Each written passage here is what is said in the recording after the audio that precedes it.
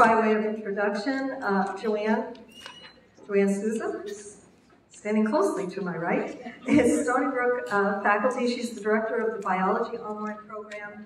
Joanne's Biology Online team is responsible for pedagogical development, implementation, assessment, and improvement of the online biology courses, and the interactive asynchronous component of large, in some cases very large, live lecture courses. Joanne is a psychologist and a former communications specialist in health and education at AT&T and has been immersed in the online environment since 2003. Her co-presenter, Dr. Paul Bingham, who will be here in a moment, is a molecular and evolutionary biologist who has also collaborated with Joanne for over a decade to develop new pedagogical methods for more effective online teaching of undergraduates and graduate students. Paul and Joanne have also collaborated with USB alumni-owned tutors to develop the state-of-the-art online learning management system, which they currently use. This collaboration, most importantly, has produced a very large body of longitudinal data, over 6,000 students, allowing them to compare online versus live delivery of the same content.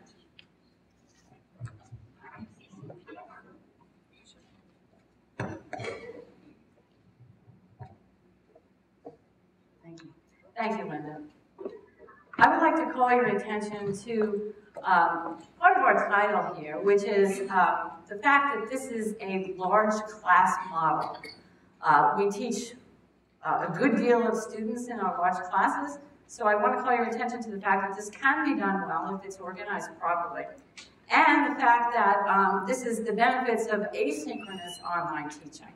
So we're looking at the fact that as far as a live class, the large class model, the benefits are that we have this huge statistical profile of student confusion. And from the student side, we have the benefits of students being able to mentor each other and being able to benefit from all the students that are taking the class with them.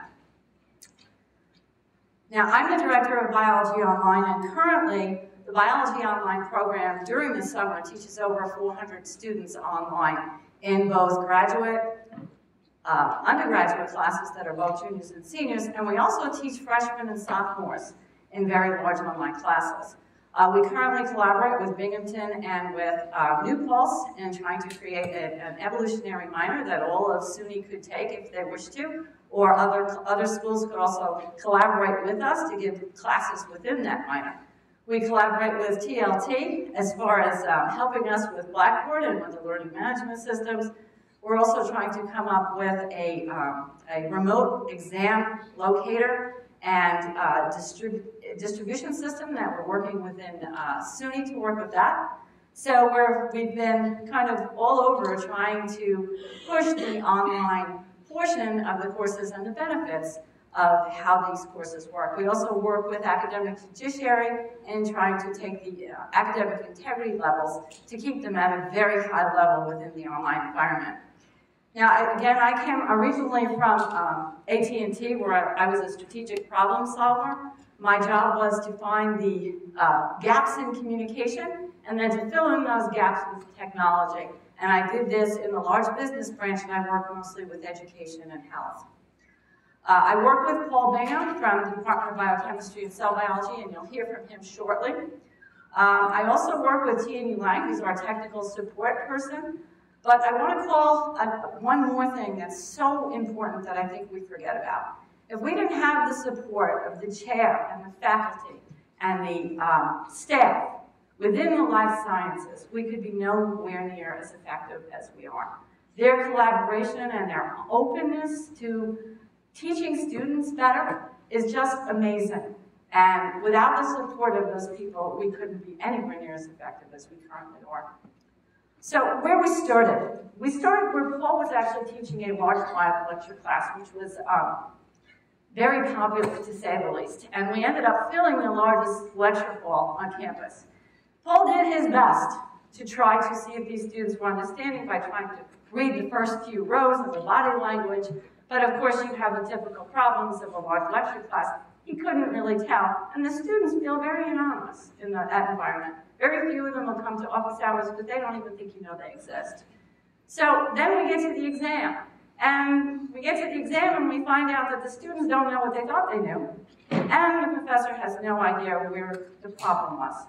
So what we try to do now is to fill in the gaps. Now, I liken this to riding a bicycle. And we're teaching the student how to ride a bicycle. We tell them all about the parts and the pedals and how to do it. And we tell them how they're going to interact with it. But then we don't hand them the bicycle until the exam. And then, of course, they fall.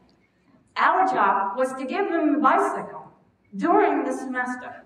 We gave them the course content. Let them play with it. Let them make mistakes.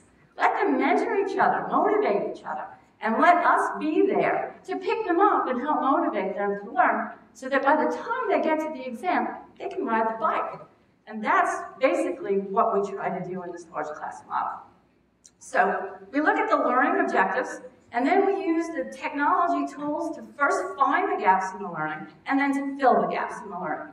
So I'll take you through some of the things we do. We break the class down into smaller asynchronous discussion groups, and our groups are rather large. What we do is we have 50 students that we randomly place in these groups with one undergraduate mentor within the groups. Now, this undergraduate mentor is not supposed to give students answers.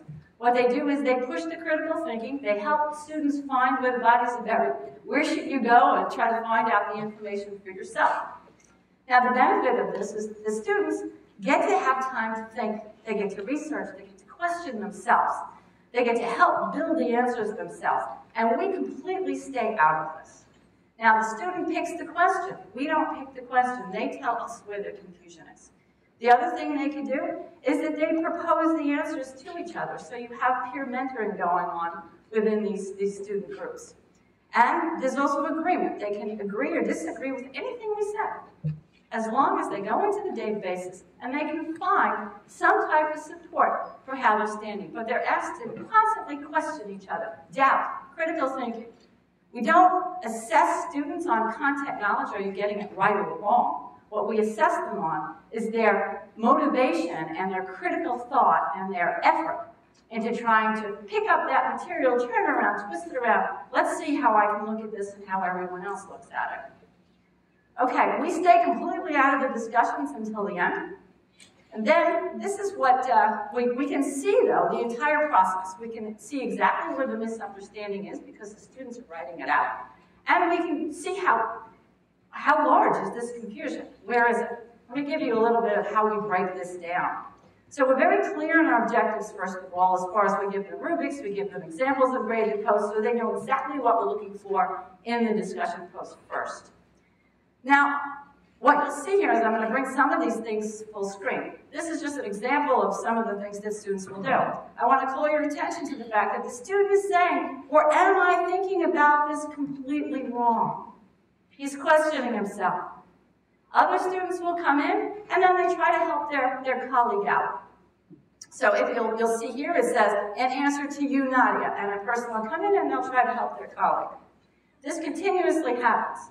Now, you might say at some point, well, do you really read all these? I mean, how do you go through this many students? You've got, 600, 1,000, whatever. This is where the power of the undergraduate students come in. The undergraduate students will tell us where the confusion is. Each undergraduate student sends me an email telling me, this is where the confusion is. And they pinpoint it to the thread and to exactly where the confusion is. What do I have now? I have a beautiful statistical profile. I can sit across and say, okay, I have the same problem across 5 groups, across 6 groups, across 2 groups. I can then go in and I can look and I can say, okay, they're misunderstanding because they're coming in with prior knowledge that's incorrect. Or they're misunderstanding because they're connecting the dots in the wrong places. I then can feed this information up to Paul, who then will address it in a couple of different ways. If it's a live lecture class, you can address it before we move on. If it's an online class, or both, what we do is we have what we call a discussion clarification document. In this, Paul will come in and he will address all the areas of confusion. But I can tell him how much, where is the influence of the confusion, rather than him trying to guess, and we can pinpoint. The other thing we have is when the student comes to office hours, we can actually pull up their posts and we can go, okay, you got this is where you went off. And it helps us for the students that wish to come to us now, because we can focus in on what their individual problem was. So you can address the whole, but then you can also address the individual. So this is the type of answers. Now the next thing we do is we play off the e-quizzes, which again are asynchronous, it's outside of class time. So in the e-quiz, what we do now is we take the areas of confusion after we've clarified, and we start to ask them more difficult questions about the areas where they were confused. Not less difficult, more difficult. So that by the time they get to the exam, they've now not only clarified, we've retested and taken that area of confusion, and we've really helped them at a higher level. So that if they get a question on the exam in this area, they're very well prepared to answer any question that we would ask. So at this point, we have preliminary results of 8 years of longitudinal data. I can't put up the actual data, but we can show it to you during the e-poster sessions. But I can tell you that we have data from 2005 through 2012. We've had the live lecture class of 570 students each year. We have the fall and the summer online classes, which are greater than 150 each. And then we have a combined class of 570 students from Stony Brook and another 60 from the University of Manchester online, that are completely online. So in other words, we have tremendous statistical power over this time frame. What I can tell you is what we see is we look at exam scores over time, and we do assess the difficulty of the exams. The control is before the asynchronous assets, of course, started, and then, of course, we compare the online to the live to see, are we as effective in the online as we are in the live?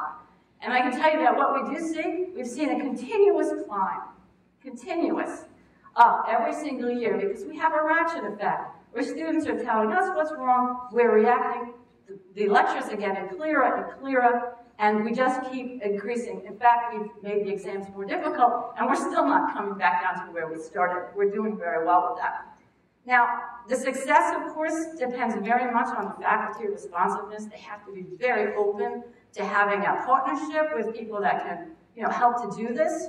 The clarity of the objectives of the students is crucial. And we have to focus the students on learning rather than memorizing, because they usually come into science classes just looking to memorize detail. So we have to convince them that's not a good idea. And of course, the setup of Blackboard, and making students not have to play with the technology and make them frustrated before they even get to the content is really important. Now, we also started this in a sophomore and freshman class, which is a fundamentals of biology class. We use the same assets, but we use a little bit, we do it a little bit different because it needs to be more structured for the freshmen and the sophomores. What we do is we take exams, old exams, and we analyze them. And we find the most difficult areas that the students had in these exams. And we make them the center of the discussions. So we'll look at them, and the students will look at this question, which is just multiple choices question. But I ask them to turn it into an essay. Tell me why the answer is correct. Which one's right, why? Tell me why each one is wrong. Now go into the databases and tell me, how is this science being used in the real world? Come back and tell me about research that uses this science. Makes them reach out, grab more information, and apply it so that they remember rather than memorizing the detail. These are the types of responses we get. The students are citing, it's absolutely beautiful. And we can, again, connect the dots and see where their misunderstanding is. We use the same triage system, where the professor then will come in and he will clarify only the areas that have been identified as the most areas of confusion for the most students in the class. So it seems to even be working for the freshmen and the sophomores, because they become very engaged in actually doing this. They talk about different, they're not sure as freshmen and sophomore what they want to do, so they start to go into the databases, into neurobiology or into the doctor's journals, and they start to look to see how the science is applied. So it's actually fun for us even to watch. So at this point, I'd like to turn over to Professor Paul Bingham, and he'll tell you a little more from the faculty point of view.